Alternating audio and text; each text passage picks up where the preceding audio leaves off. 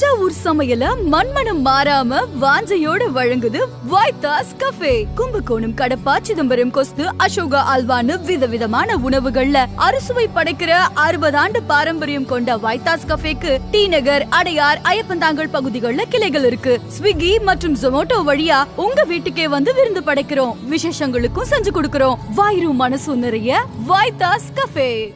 என்ன சொல்றது தெரியல, ரொம்ப சந்தோஷமா இருக்கு உண்மையாலுமே. இல்லை இந்த சக்ஸஸ்க்காக தானே ஆக்சுவலாக இவ்வளோ மழையிலையும் வந்து எல்லாரும் வந்தது ரொம்ப சந்தோஷமாக இருக்குது. அதே மாதிரி இன்னொரு 3 நாள் மழை இருக்குன்றாங்க. அது இருந்தாலும் பரவாயில்ல, படத்தை வந்து எல்லாரும் பார்த்தாங்கன்னா அது படம் பார்க்கும்போது தெரியும் அதோடைய எஃபர்ட் என்னன்ட்டு. இதுக்காக தான் ஆக்சுவலாக எக்ஸாம் எழுதிட்டு வெயிட் பண்ணுவோம்ல, ரிசல்ட்டுக்காக தான் வெயிட் பண்ணோம். உண்மையாலுமே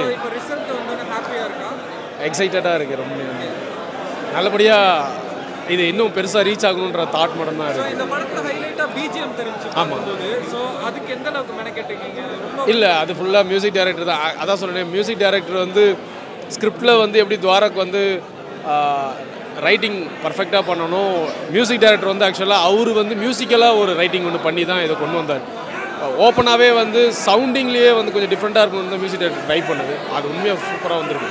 அது வந்து படத்தை ரொம்ப எலிவேட் பண்ணியிருக்கு. அது வந்து அதுதான் ஹார்ட் பீட்னு நான் ஃபீல் பண்ணுறேன். ஸோ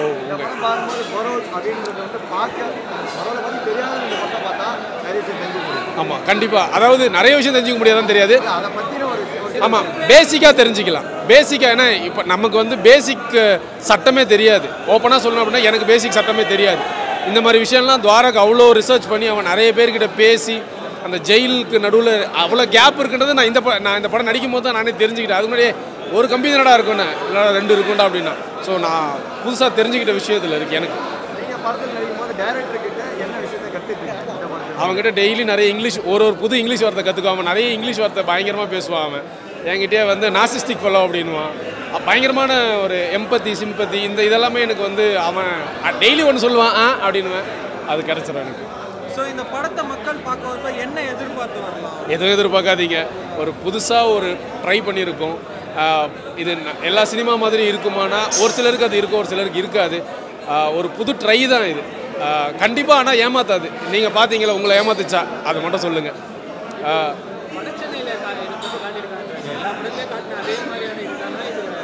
இல்லை இது வந்து வடச்சென்னையில் எல்லாருமே அறுவாள் எடுத்துகிட்டு ஹீரோயிசமாக காட்டுவாங்க. இங்கே வந்து ஒரே ஒரு விஷயம் சொன்னால், ஹீரோயிசம் பண்ணினா ஜெயிலுக்கு தான் போவேன், அதனால் பொத்திட்டு வீட்டிலேயே வந்து நல்லபடியாக இருறா. அதாவது தற்கொலையும் கொலையும் ஒரே ஒரு செகண்ட் நம்ம யோசித்தோம் அப்படின்னா தற்கொலையும் நடக்காது, கொலையும் நடக்காது. அதுதான் இந்த படம்.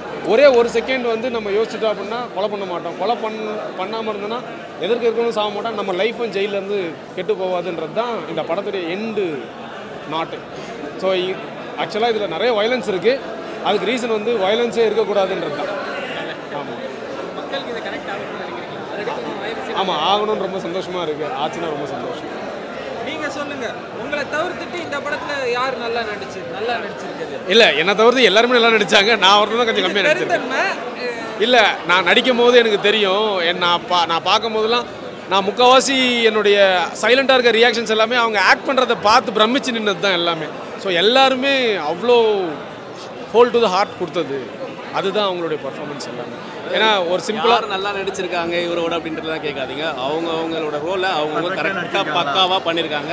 என் நண்பனோட ரோலை அவன் கரெக்டாக பண்ணி. இன்னொரு விஷயம், லிங்கா நண்பன் அவனும் நல்லா பக்காவாக ஆப்போசிட்டில் இருக்கவங்க நல்லா நடிச்சாங்கன்னா தான் நாம நல்லா நடிக்க முடியும். ஸோ நான் நல்லா நடிச்சிருக்கேன் நீங்கள் ஃபீல் பண்ணிங்கன்னா அதுக்கு காரணம் எனக்கு ஆப்போசிட்டில் என் கூட நடித்தவங்க தான். இதில் போட்டி போடுறது கிடையாதுங்க. டேரக்டர் என்ன கொடுக்குறாரோ அதை கரெக்டாக பண்ணாலே போகிறாங்க. அதை எல்லாருமே கரெக்டாக பண்ணியிருக்காங்க. என்னோட நண்பன் பாசக்கார தம்பியா எப்படி பார்க்குறீங்க? அதாவது அம்மாச்சாலில் இருக்கக்கூடிய பாசக்கார தம்பி. இந்த படத்தோட special makeup artist Prince frame. நான் ஸோ இது எங்கள் படம்ன்றதுக்காக சொல்லலை, இது ஆடியன்ஸாக நான் இப்போ தான் ஃபஸ்ட்டாக பார்க்குறேன். இது வரைக்கும் நான் படத்தை பார்க்கல, இதுதான் ஃபஸ்ட் டைம் பார்க்குறேன். உண்மையாக சொல்கிறேன், எக்ஸலண்ட்டாக இருக்குது படம். ரொம்ப பிடிச்சிருக்கு. ஸ்க்ரீன் பிளே எக்ஸலண்ட்டாக பண்ணியிருக்காரு துவாருக்கு. அதே மாதிரி ஆக்டர்ஸ் எல்லாருமே அவங்கவுங்க போர்ஷனை கரெக்டாக பண்ணியிருக்காங்க. யாரும் ஈகோலாம் எதுவும் இல்லாமல் அவனோட நான் நல்லா நடிக்கணும் அப்படின்ற மாதிரிலாம். ஏன்னா கார்த்திக் என்னோட க்ளோஸ் ஃப்ரெண்டு, லிங்காவும் எனக்கு ஃப்ரெண்டு தான். 2 பேருமே அவங்கவுங்க போர்ஷனை கரெக்டாக பக்காவாக பண்ணியிருக்காங்க. ஸ்க்ரீன் பிளே நல்லா இருக்குது. படத்தில் முக்கியமான விஷயம் என்னென்னு பார்க்க போனீங்கன்னா பரோல் அப்படின்ற பேர் ரொம்ப ஒரு வித்தியாசமான ஒரு டைட்டில். அந்த டைட்டிலுக்காகவே கண்டிப்பாக எல்லாருக்குமே ஒரு க்யூரியாசிட்டி இருக்கும் இந்த படத்தில் என்ன இருக்குன்னு சொல்லிட்டு. ஸோ இன்னொன்று நிறைய படத்தில் பார்த்தீங்கன்னா டைட்டில் ஒன்று வச்சுட்டு படம் சம்மந்தம் இல்லாமல் போயிட்டுருக்கோம். டைட்டிலுக்கும் சம்மந்தம் இருக்காது, படத்துக்கும் சம்மந்தம் இருக்காது. ஆனால் இந்த படத்தில் டைட்டிலை பக்காவாக வச்சு அந்த படத்தை ஸ்டார்டிங்லேருந்து எண்டு வரைக்கும் அந்த டைட்டில் மட்டுமே படத்தில் நிற்கிற மாதிரி ஒரு விஷயம் பண்ணியிருக்காரு டேரக்டர். அம்மா சென்டிமெண்ட்டும் வச்சுருக்காங்க, அது ஒரு நாட்டாக வச்சுருக்காங்க. ஸோ பிரதர் சென்டிமெண்ட்ஸும் வச்சுருக்காங்க. எல்லாமே இருக்குது, லவ், எமோஷன், ட்ராமா, ஆக்ஷன் எல்லாமே இருக்குது. பக்காவாக பண்ணியிருக்காரு. துவாரகுக்கு வந்து என்னோட மனமார்ந்த வாழ்த்துக்கள். இந்த படம் இதுக்கப்புறம் இதே மாதிரி படங்கள் நிறைய படங்கள் வரணும். மக்கள் தயவு செஞ்சு இதை வரவேற்கிறதுக்காக படமாக பார்த்துக்கோங்க. இது எல்லாத்தையும் வந்து ரிவ்யூ கொடுக்குறன்ற பேரில் கெடுத்துறாதீங்க. நிறைய பேர் எங்கள் படன்றதுக்காக சொல்லலை, நிறைய படத்தை நல்ல படத்தெல்லாம் கூட அப்படி தான் காசு வாங்கிட்டு கெடுத்துறாங்க. நல்லா இல்லாத படத்தை காசு வாங்கிட்டு நல்லா இருக்குன்னு சொல்கிறாங்க. அதை மாதிரி சொல்லாமல் நல்ல படங்களை வரவேற்கத்தக்கதாக வச்சுக்கோங்க. இதுக்காக நிறைய பேரோட உழைப்பு இருக்குது. நிறைய வருஷம் காத்திருந்தாங்க. கொரோனாவில் நிறைய படம் காணாமல் போச்சு. ஆனால் கொரோனா தாண்டி எங்கள் படம் வெற்றி பெற்றிருக்கு. ஸோ அதுக்காக எங்கள் எல்லா சார்பாகவும் வந்து வேண்டி கேட்டுக்கொள்கிறேன். படத்தை வந்து தயவு செஞ்சு தேட்டரில் வந்து பாருங்கள். தேங்க்யூ. சந்தோஷத்தை சொல்ல முடியாத அளவுக்கு சந்தோஷமாக இருக்குங்க. நான் ஒரு 3 வருஷம் இவ்வளோ பேரை இழுத்துக்கிட்டு இவ்வளோ பேர் ஒன்றா ட்ராவல் பண்ணோன்றது இருக்குல்ல. ஸோ அதோட பலன் இன்றைக்கி தேட்டரில் க்ரௌடோட பார்க்கும்போது, ஆடியன்ஸோடு பார்க்கும்போது எல்லாமே பஞ்சாக பறந்து போச்சு. ஓகே, ஸோ வந்து படத்தில் வந்துட்டு பிஜிஎம் பயங்கரமாக இருந்துச்சு. ஸோ அதை பற்றி சொல்லுங்கள். பிஜிஎம் ராஜ்குமார் அமல் அவரோட டெபியூ மாதிரியே தெரியாது. அவர் உண்மையிலே இன்னமும் ஒரு 10-15 படத்துக்கு மாஸ் ஹீரோ படங்களுக்கு மாஸ் ஹீரோக்குலாம் மியூசிக் போட்ட மாதிரி ஒரு மியூசிக் இருந்திருக்கும். கண்டிப்பாக நீங்கள் பார்த்துருப்பீங்க, ஃபீல் ஆகிருக்கும் உங்களுக்கு. நான் ஃபஸ்ட்டு டைமாக படம் பார்த்துட்டு வெளில வரும்போது அவ்வளோ சர்ப்ரைஸ் ஆகிட்டேன். நான் துவாரகை கேட்டேன், மாமா என்னடா இது டேய் நமக்கு இதெல்லாம் இவரா ஓவரா இல்லையாடா அப்படின்னு. நான் சத்தியமாக எதுவுமே பண்ணலடா, நான் படம் எடுத்துகிட்டு போய் கொடுத்தேன். எனக்கு மியூசிக் கன்வென்ஷனலாக வேணாம், அன்கன்வென்ஷனலாக வேணும்னு தான் சொன்னேன். அவராக தான் ஒர்க் பண்ணி கொடுத்தாரு. எல்லாருக்குமே பிடிச்சிருக்கு. லெட்ஸ் சி என்ன நடக்குதோ பார்க்கலாம் அப்படின்னு தான் சொன்னான். அதுக்கப்புறம் பார்க்குறவங்க எல்லாருமே பாராட்ட ஆரம்பிச்சிட்டாங்க. ஸோ அதனால் அது அப்படியே ரீட்டைன் ஆகிடுச்சு. ஆனால் ஸ்டார்டிங்கில் எங்களுக்கே பயமாக தான் இருந்துச்சு. என்னங்க ரொம்ப பயங்கரமாக மாசாக இருக்கே, இது எப்படிங்க ஓகேவா அப்படின்னு. அதான் ரொம்ப பயங்கரமாக இருக்கே அப்படின்னு. ஆனால் அதுக்கப்புறம் எல்லாருக்குமே ரொம்ப பிடிச்சி போனதுனால nobody asked any questions about it. And இன்னைக்கு எஸ்பெஷலி அதுக்கு அவ்வளோ ரெஸ்பான்ஸ் பார்க்கும்போது very very happy about it. So மக்கள் இந்த படத்தை பார்க்க வரும்போது என்ன எதிர்பார்த்து வரலாம்? எதுவுமே எதிர்பார்க்காதீங்க. எம்டி ஸ்டேட்டாக வாங்க. ஒரு 2 மணி நேரம் 10 நிமிஷம் ஒரு டிஃப்ரெண்ட்டான வேர்ல்டுக்கு போகிறோன்னு வாங்க. கண்டிப்பாக என்னுடைய எக்ஸ்பீரியன்ஸில் அட்லீஸ்ட் துவாரகோடைய பெரிய ஸ்ட்ரென்த் வந்து ஒரு கதையை வித்தியாசமாக உங்களுக்கு ப்ரெசென்ட் பண்ணுறது. ஸோ என்னோடய எக்ஸ்பீரியன்ஸில் அட்லீஸ்ட் இந்த 2 மணி நேரம் 10 நிமிஷம் நீங்கள் இது வரைக்கும் எங்கேயுமே பார்த்துருக்க மாட்டீங்க. இந்த 2 மணி நேரம் 10 நிமிஷத்தை எங்கேயுமே பார்த்துருக்க மாட்டீங்க. அந்த ஒரு எக்ஸ்பீரியன்ஸ்க்காகவே கண்டிப்பாக வந்து எக்ஸ்பீரியன்ஸ் பண்ணலாம். ஸோ வந்துட்டு நீங்கள் டேரக்டர்கிட்ட என்னைக்காச்சும் கேட்டிருக்கீங்களா, மாமா நீங்கள் சொல்கிற மாதிரி மாமா இந்த மெசேஜ் நீ ஒரு நல்ல மெசேஜ் சொல்கிற மாமா, இந்த மெசேஜ் உனக்கு எப்படி தோணுச்சு அப்படின்னு கேட்டிருக்கீங்களா?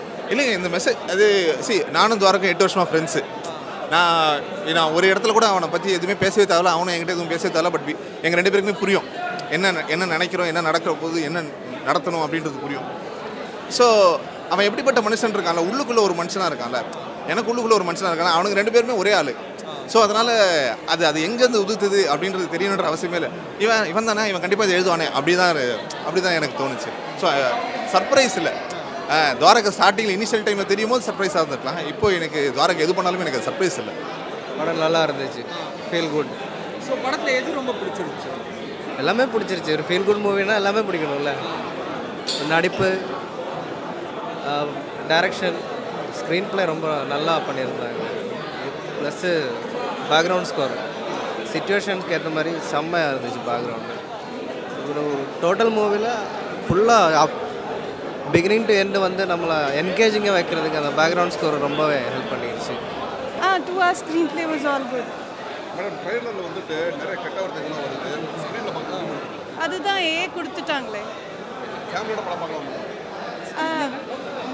ஃபேமிலியோடனா கிட்ஸ் மற்றபடி it was a good movie, very good movie, very educative and very good movie. Thanks. Madam BGM எப்படி மேடம் இருந்துச்சு? மியூசிக் ஆசமாக இருந்தது, ரொம்ப நல்லா இருந்தது. அதுதான் ரொம்ப நல்லா கேட்டுருந்துச்சு, நானும் உள்ள பார்த்துட்டு இருந்தேன். It was really good, music was really good. இந்த படத்தில் எல்லாம் வெளியே வந்தவங்க மேக்ஸிமம் பேர் உங்களை பற்றி தான் பேசிகிட்டு இருக்காங்க. எப்படி இருக்கு? பிஜிஎம் பயங்கரமாக இருந்துச்சு. ஸோ சொல்லுங்கள். இல்லை, ஆக்சுவலாக இப்போது ஆடியன்ஸோட பார்க்கும்போது ரொம்ப எக்ஸைட்டிங்காக இருந்தது. அண்ட் ஆடியன்ஸ்க்கு அது ரொம்ப கனெக்ட் ஆகுது அப்படின்னு பார்க்கும்போது இட்ஸ் ரொம்ப சாட்டிஸ்ஃபைங்காக இருக்குது. சரி நம்ம கரெக்டானதாக ஒர்க் பண்ணியிருக்கோம் அப்படின்னு. So credit goes to the whole parole team, Dwarak, Lingaa, RS Karthik, performance எல்லாருமே வந்து அமேசிங்காக இருந்தது. ஸோ நைஸ், நல்லா இன்ஸ்பைரிங்காக இருந்தது பார்க்குறதுக்கு.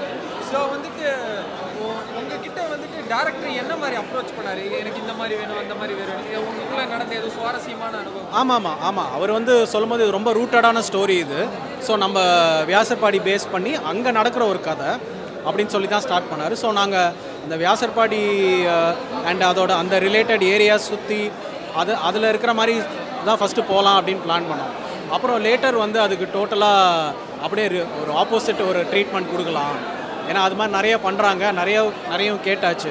அதே நம்ம வேறு ஒரு டைமென்ஷன் நம்ம கொடுக்கலாம் அப்படின்னு பிளான் பண்ணோம். ஸோ அதனால தான் பார்த்தீங்கன்னா ரேப் சாங் வரும், நிறைய கேட்காத ஜானர்ஸ், நியூரோ பேஸ் மாதிரி சில ஜானர்ஸ்லாம் யூஸ் பண்ணியிருந்தோம். ஸோ அதெல்லாம் அப்படி தான் வந்தது ஆக்சுவலாக. ஸோ படம் ஃபுல்லாகவே ரொம்ப கான்ட்ராஸ்ட்டாக இருக்கும் மியூசிக். ஆனால் எந்த விதத்துலேயும் படத்தை விட்டு அவையாக இருக்காது, தனியாக தெரியாது, படத்தோடையே தான் வரும். படத்துல பிஜிஎம் ரொம்ப ஹைலைட்டா தெரியுது, ரொம்ப நல்லா இருக்குன்னு எல்லாருமே சொல்லிட்டாங்க. ஓகே. ஸோ அந்த இப்போ சக்ஸஸான ஒரு தருணம் எவ்வளோ சந்தோஷமா இருக்கு? இல்லை, ரொம்ப சாட்டிஸ்ஃபைடாக இருக்குது ஆக்சுவலாக. ஏன்னா படத்துக்கு தேவையானது பண்ணியிருக்கோம். அண்டு நம்மளோட கான்ட்ரிபியூஷன் வந்து படத்துக்கு அது ஒரு நல்ல சப்போர்ட்டிங் பில்லராக இருக்கும்போது வெரி வெரி சாட்டிஸ்ஃபைங். படத்தை அடுத்த லெவலுக்கே கொண்டு போயிட்டீங்க. தேங்க்யூ. படத்தை ஆடியன்ஸோட பார்க்கும்போது எப்படி இருந்துச்சு? ஹாப்பியாக இருந்தது. சீரியஸாக இருந்தேன். ரொம்ப பிளாங்காக வந்தேன். இது எப்படி இருக்கும் ஏதுன்னு எதுவுமே நான் மைண்டில் வைக்கல. ரொம்ப பிளாங்காக வந்தேன். பட் அவங்களாம் எனக்கு சர்ப்ரைஸ் பண்ணாங்கன்னு தான் சொல்லலாம். அவ்வளோ சூப்பராக இருந்தது ரெஸ்பான்ஸ். மேடம், படத்தை ஷூட்டிங் அப்போ நடந்த ஏதாச்சும் சின்ன ப்ளூ பார்ஸ் ஏதாச்சும் காமெடியான மூமெண்ட்ஸ் ஏதாச்சும் ஞாபகம் இருக்கா? நிறைய இருக்கு. ஷூட் நடக்கிறதே எங்களுக்கு சில டைம் வந்து ரொம்ப இன்ட்ரெஸ்டிங்காக இருக்கும். சீரியஸான படம் அதுதான் சொல்கிறேன்ல, எங்கள் செட்டே கொஞ்சம் வித்தியாசமான செட்டு. தாரகண்ணா வந்து ஷூட்டில் ஹீஸ் ரொம்ப சின்சியரான பர்சன். ஸோ அவரோட அந்த ஷூட்டிங்கில் நடக்கிற சின்ன சின்ன விஷயங்கள் கூட எங்களுக்கு அவ்வளோ மெமரபிள் தான். ஸோ அதில் ஃபன்னி மூமெண்ட்ஸ்னு இதெல்லாம் ஸ்ப்ளிட் பண்ணவே முடியாது. எல்லாம் மிக்சர் ஆஃப் படம் எப்படி இருக்குது, ஃபுல் எமோஷன் மிக்ஸோ அதே மாதிரி தான் எங்களோட ஷூட்டிங் ஸ்பாட்டுமே. நீங்கள் பார்க்க ஒரு க்யூட் பர்சனாக தெரியுறீங்க.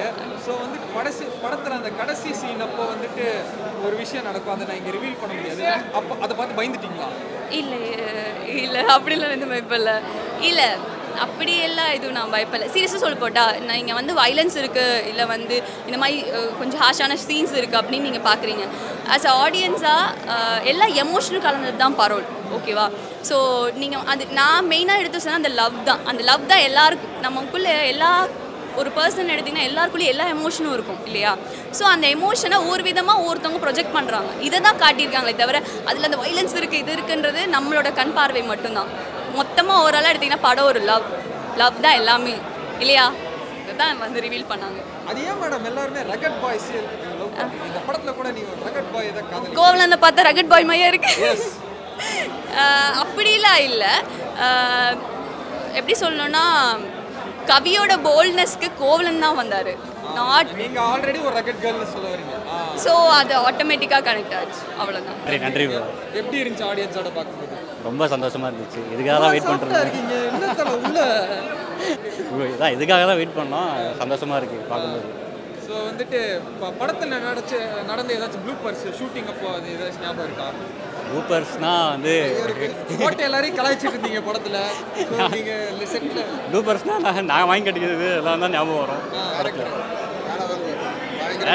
பயங்கரமாக வேலை வாங்குவார். இப்போ நீங்கள் என்ன பார்க்குறீங்களோ அது ஃபுல்லாக வந்து all credits goes to the director. ஃபுல்லாக என்ன டோன் டவுன் பண்ணி வேறு ஆளாக மாற்றினதே டேரக்டர் தான். நீ சாஃப்டாக இருக்கிற உன்னை ரஃப்பாக ஒரு பீஃபாக மாற்றுறேன்.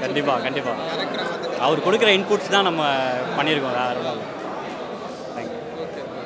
Overall happy, very happy. So இப்போ நம்ம கூட காஸ்டியூம் டிசைனர் அண்ணா இருக்கிறாங்க. ஹலோ, ஆடியன்ஸோட பார்க்கும்போது எப்படின்னா இருக்கு? ரொம்ப சூப்பராக இருந்துச்சு. எக்ஸ்பெக்டே பண்ணல. மழை பார்த்தீங்க எவ்வளோ மழை, இவ்வளோ க்ரௌட் வரும் எக்ஸ்பெக்டே பண்ணல. பயங்கர ரொம்ப சந்தோஷமாக இருக்குது. ஸோ இந்த படத்துக்கு காஸ்டியூம் டிசைன் பண்ணுறதுக்கு நீங்கள் என்ன மாதிரிலாம் மெனக்கிட்டீங்க? மெனக்கிட்டேன்லாம் நான் போய் சொல்லலை.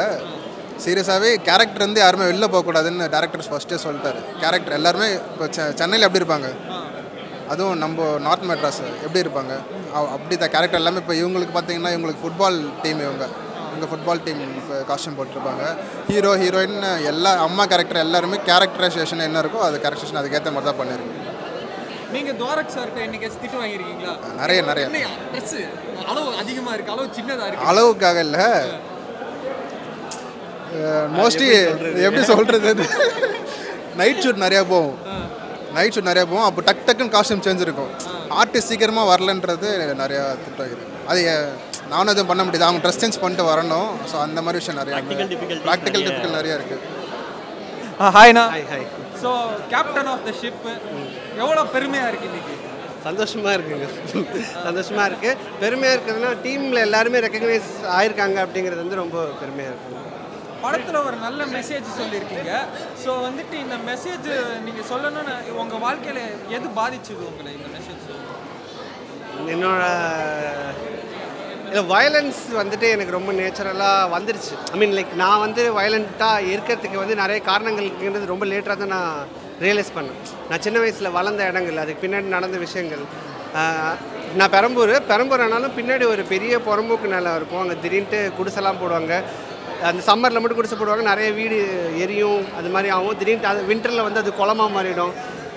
அது இல்லாமல் நிறைய விஷயம் இருக்குது அந்த ஏரியா சுற்றி. நான் ஏரியாவை குறை சொல்லலை நான், பட் ஆனால் சிஸ்டம் வந்து என்னை சுற்றி இருந்தவங்களை எக்ஸ்ப்ளைட் பண்ணிட்டே இருந்தாங்க. அது ரொம்ப வயலண்ட்டாக என்னை சேஞ்ச் பண்ணியிருக்குன்னு ரொம்ப லேட்டராக ரியலைஸ் பண்ணேன் நான். பட் ஆனால் வயலன்ஸ் சொல்யூஷனே கிடையாது என்றைக்குமே. ஸோ நான் வயலன்ஸ் தான் சொல்யூஷனு. அவ்வளோ வயலன்ஸ்க்கு அப்புறம் வந்து சேர்கிற இடம் நான் வயலண்ட்டாக தான் இருக்கும். அதை தான் இந்த படமும் சொல்லியிருக்கும். ஸோ அப்போ உங்களுக்கு சின்ன வயசில் வந்துட்டு இந்த மாதிரி சம்பவங்கள் பார்த்துருக்கீங்க. ஸோ இனி வர படத்துலேயும் இந்த மாதிரி நிறைய சமூக கருத்துக்கள் சொல்லி மாற்றம் தேடுவீங்களா, இல்லை கமர்ஷியல் ஆங்கிளில் ஒரு என்டர்டெயின்மெண்ட் ஜானரில் போவீங்களா? எந்த கமர்ஷியல் ஆங்கிளில் போவாங்க. அதுதான் நெக்ஸ்ட் இமீடியட்டாக பண்ணுறது ஐடியா. ஏன்னா எனக்கு இது ரொம்ப லாங் வெயிட்டிங் பீரியடு. ஸோ எனக்கு வந்து ஒரு வருஷமாக வந்து ரொம்ப கண்டென்ட் ஓரியன்டாக இருக்குது, ரொம்ப சீரியஸான படமாக இருக்குது அப்படின்ட்டு அதை நான் ஃபீட்பேக்காக நிறைய பேர்கிட்ட கேட்டு நான் வந்து சரி ஓகே இன்னொன்று கொஞ்சம் லைட்டராக ஒரு படம் பண்ணலாம். ஒரு ஆக்ஷன் படம் தான் பண்ணுவேன் மோஸ்ட்லி. பட் ஆனால் கொஞ்சம் இதை விட லைட்டராக இருக்க வாய்ப்பு இருக்கும் மேபி. ஸோ வந்துட்டு உங்கள் டைரக்ஷன் நல்லா சூப்பராக இருந்துச்சு. அதுக்கப்புறம் வந்துட்டு பிஜிஎம் இருந்துச்சு. அந்த மியூசிக் டைரக்டர் எப்படி வேலை வாங்கினீங்க? இவ்வளோ நல்லா போட்டிருக்காரு. நான் வேலைலாம் வாங்கலைங்க. ஒரு ஆக்சுவலி ரொம்ப என்ன சொல்கிறது, அவர் என்னோட எக்ஸ்டென்ஷன் மாதிரி. நாம் ஒரு பாதி சொல்லுவோம், மீதி அவருக்கு டிஃபால்ட்டாகவே தெரியும். அந்த மாதிரி ரொம்ப சிங்க்கு இருக்கிற ஆள் கிடைக்கிறது ரொம்ப கஷ்டம். அப்படி எனக்கு மியூசிக் டைரக்டராக அவர் கிடச்சாரு. ஐ மீன் லைக் வேற ஒரு படத்தில் அவர் ப்ரோக்ராமிங் பண்ணிட்டுருந்தார். அப்போ சும்மா கான்வர்சேஷன் இருக்கும்போதே இவருக்கு எனக்கும் சிங்க்கு நல்லா இருக்கே அப்படின்னு சொல்லிட்டு தான் தைரியமாக இன்ட்ரடியூஸ் பண்ணோம் இந்த படத்தில். நான் நிறைய தடைகள்லாம் தாண்டி நான் ரொம்ப கான்ஃபிடென்ட்டாக சொன்னேன் அவர் கண்டிப்பாக செம்மையாக பண்ணுவார், வெயிட் பண்ணுங்கன்ட்டு. பட் ஆனால் நானே அப்போது வந்து ரெடியாக இல்லை. அவர் இந்த அளவுக்கு ஒரு டிஃப்ரெண்ட்டான ஜானரை என்கிட்ட எடுத்துகிட்டு வருவாருன்ட்டு மியூசிக்கு. அதுக்கப்புறம் அந்த ஜானரில் ஒரு சஸ்பென்ஸ் குவாலிட்டி இருந்துச்சு. நான் ஒரு மியூசிக்காண்டி நான் படத்தை ரீகட் பண்ணியிருக்கேன். ஸோ தட் அந்த மியூசிக் ஒரு ரூட்டடான ஸ்கிரிப்ட் இது. அந்த மியூசிக் வந்து இந்த விஷுவலோடு வரும்போது தப்பாக தெரியாத மாதிரி இருக்கிறதுக்கு வந்து ரீகட் பண்ணியிருக்கோம். அது ஒரு கிவ் அண்ட் டேக் தான். நான் ஒன்று கொடுத்தா அவர் ஒன்று தருவார். அப்புறம் அதுலேருந்து நான் இன்னொன்று பண்ணேன். மியூசிக்கே ஒரு ரைட்டிங் ப்ராசஸ் மாதிரி தான் பண்ணோம். அதனால் ரொம்ப அது கொஞ்சம் இன்னும் பெட்டராக வந்திருக்குன்னு நினைக்கிறேன். ஹீரோயின் அக்கா சொன்னாங்க நீங்கள் ரொம்ப ஜாலி டைப்.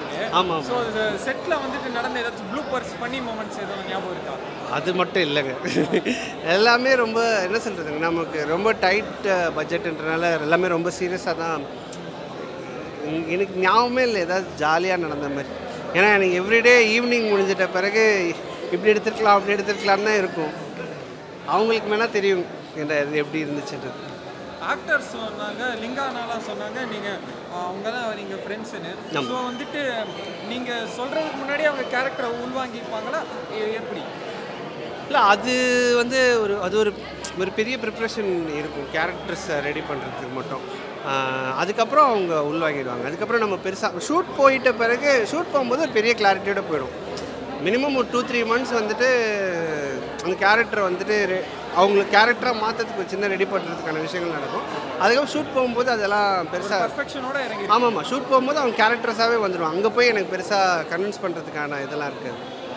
ஸோ ஓவராலாக ரெஸ்பான்ஸ் எப்படி இருக்குது? ரொம்ப ஹாப்பிங்க. நான் எதிர்பார்க்கவே இல்லை இந்த ரெஸ்பான்ஸ். ரொம்ப நல்லாயிருக்கு, ரொம்ப நல்லாயிருக்கு.